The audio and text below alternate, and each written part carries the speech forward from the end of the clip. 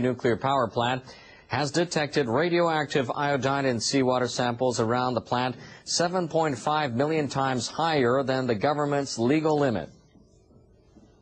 Tokyo Electric Power Company says it detected 300,000 becquerels of iodine 131 per cubic centimeter in samples taken around the water intake of the number 2 reactor before noon on Saturday. It also found 200,000 becquerels of radioactive iodine, an amount 5 million times higher than the limit, in samples taken at the same spot on Monday morning.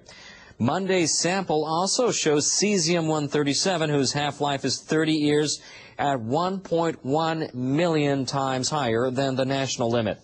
TEPCO has been checking radioactive materials in the sea around the plant because water containing high levels of these substances has been pouring out of cracked concrete pit near the number 2 reactor.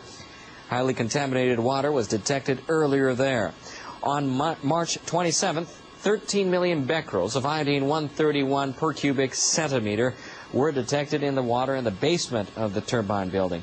3 days later, contaminated water was found in a nearby tunnel.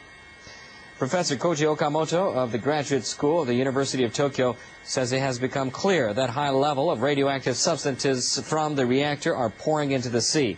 He says the flow of radioactive water must be stopped